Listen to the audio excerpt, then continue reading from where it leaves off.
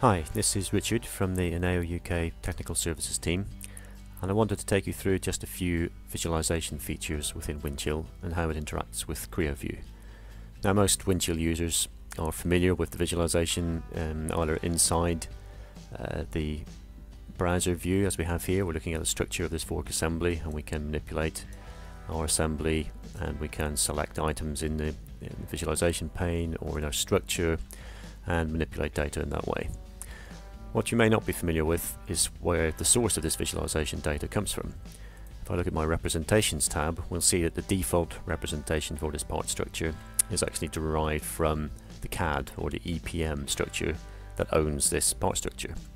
And you'll see that this is what we call an as stored version. So at the point when the CAD assembly was stored, we generated the default view of that part structure. If I click on this, I will open this in Creo view, and you will see a little bit of a difference between this version and the latest version. So if I select all of my part structure, if I look at this component here, which is our brake caliper, you can clearly see in this particular view it's coloured black. If I go close this now and I look back in my structure in here, you'll notice that actually the latest version of this component is actually blue in colour, and we have some, if you look closely, we have some annotation features applied to that. So how do I get to that view if I wanted to look in more detail in Creo view? Well, I've got two options. I can right mouse click in my assembly, and here I've got open the structure in Creo view, and that means that the filter that is applied here can be opened directly. So we can apply all kinds of filters, which might be based on lifecycle state, on proximity to other components, whatever filters you choose to apply.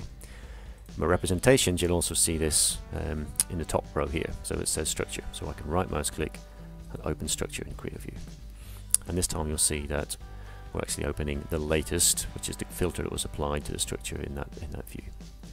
And here we're looking at part information, and I can see it's got my latest brake caliper here. Now, a couple of other things that may be useful for you to know. We also have in Creo view not just the visualization tools, and again most users are used to be able to manipulate and view, perhaps transform, move items around, and perhaps build sections based on the presets, etc., etc. What you might not be so familiar with is some of the other items that are available in Creo view, and one of which is the properties, which we can get directly in this pane at the bottom here by clicking on this icon. And I can also filter the properties. If I do a right mouse click in the table, I select filter attributes, you'll see that I can choose to show things like perhaps just Windchill part information. So I can find Windchill information directly inside Creo view. And for assemblies, one other useful feature is that we can now show these in the tree structure here, a little bit like a model tree within Creo. So if I look at my options, we'll notice that under navigation we have this option called use tree columns. If I apply this, we'll see that I've got, for example, a creator name showing in my structure tree. If I configure this, you'll see that there are lots of other useful information I can derive here. This could be from the EPM or the CAD document, or from part information, and it could be things like modified timestamp, but it could also be custom attributes that we've created. So, for example, I've got a purchased flag to show whether this item is purchased or not, and I can also derive things like usefully lifecycle state.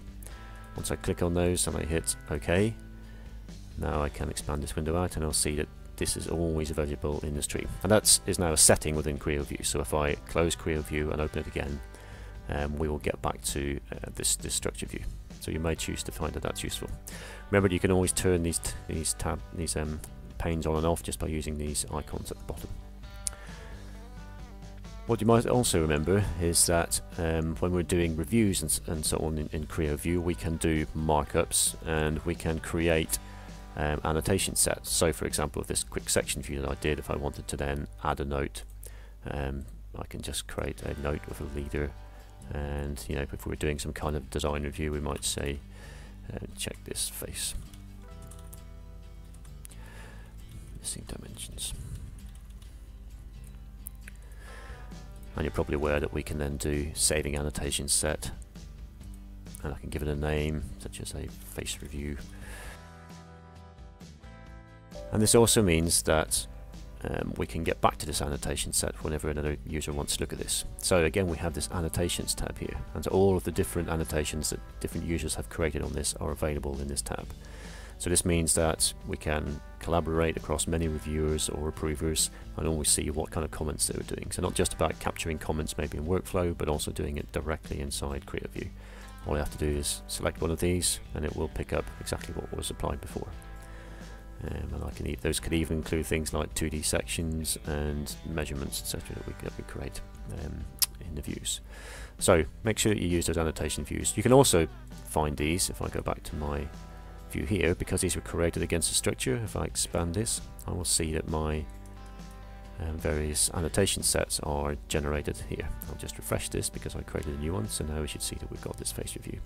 And so any user can come into this table and open these annotations directly, or they can open the structure view and then navigate to the annotations inside Creo view. So I hope you found that useful, and keep a lookout for other tips and tricks videos.